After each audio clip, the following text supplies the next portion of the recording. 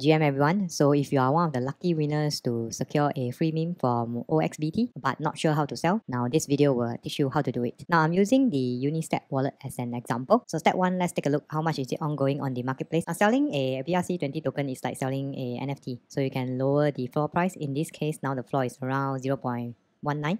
And you can list it at 0.18 to get ahead of the queue, or you can put it at 0.2, which is the majority, and join the queue. Now step 2, click on the Unisat wallet, click on the BRC20 token. Now in order to sell the BRC20 token, you first need to mint a transfer function for the token. So click transfer, inscribe transfer. So this is like taking part of your token and telling the ordinals that this amount is available for sale. I'm going to put a higher guess just in case it gets stuck in the transaction. Now while waiting for the transfer function to be confirmed, you might get the concern that whether your transaction actually got through. So you can actually go to Unisat wallet, paste in your wallet address, click search, and you can see that 1000 unit of the OXBT is transferable. So once the transfer function has been minted, you can list it up on the marketplace for sale. So for OXBT, click on my inscription, then you will see transferable at 1000.